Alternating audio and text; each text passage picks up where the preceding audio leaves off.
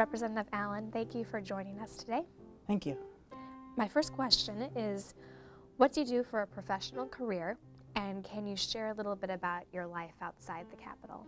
So I live in the Powderhorn district, Powderhorn neighborhood in 62B and South Minneapolis, and I've been there about 14 years. I'm a practicing attorney.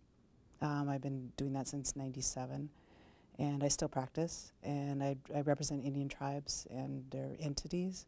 So I used to do gaming law, but I stopped doing that about 6 years ago, and I'm sort of glad to be out of it. And so now I do transactional work and focus on economic development, and then tax work because I have a advanced law degree in taxation. So I help tribes design tribal tax systems and train tax commissioners. So it's really focused on economic development, which I think is an area where there's the incredible need is just overwhelming sometimes, the lack of economic development on reservations, infrastructure, and so sort of helping to tribes build that infrastructure and bring economic development is what I've been working on for the last since '97. So, what do you see as the biggest challenge the state faces in the next 10 years?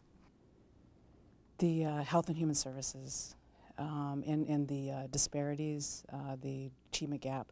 I think all that is it's one big problem. It's got many aspects to it, but the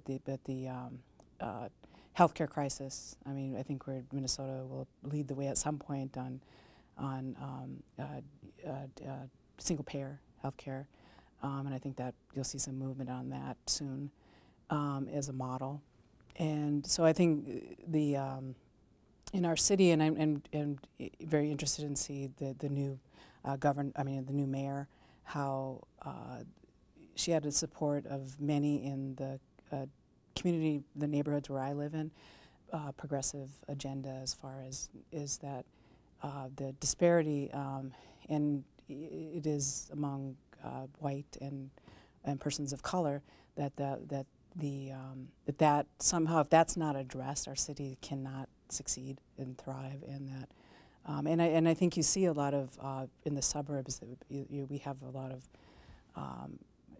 neighborhoods are improving and focus on parks and quality of life issues and biking, and you see people from the suburbs are moving into the city, but and so we need to make sure that they're not going to be moving out people who need affordable housing.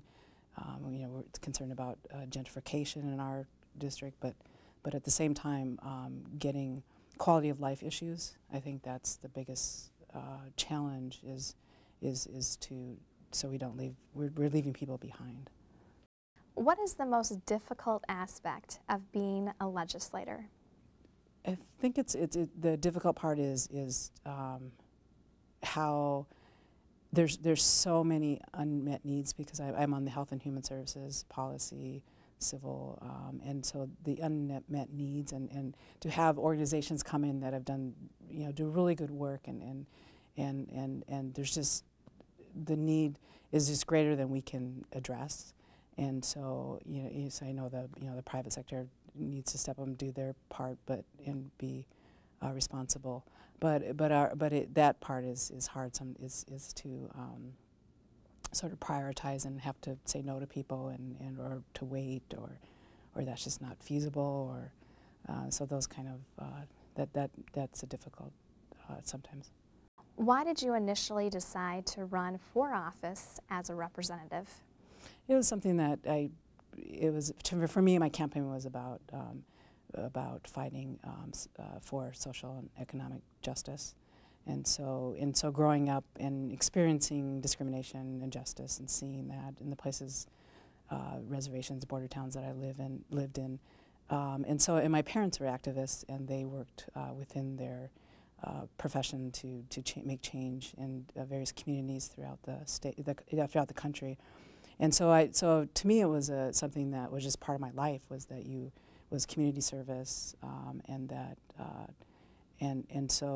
So it was something that I was involved in community organizations. So it seemed a way to honor my parents and to continue that work. So, my final question is, if given a chance, who would you like to be for a day, or who would you like to change roles with? You know, the person that comes to mind is a mentor, and her name is Sharon Day. She's an activist. She's a Ojibwe and an elder, and she walked all the way from the headwaters of the Mississippi to where does it end at? In New Orleans? New Orleans.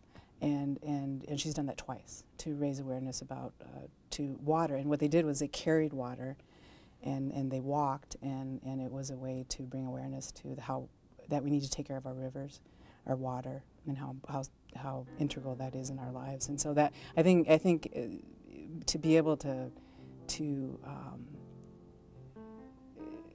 have that time and sort of dedication to something and about a mission in life. I think that is something. I think somebody that has a really strong mission. I think that's who I would be. Thank you, Representative Allen, for joining us today. Thank you.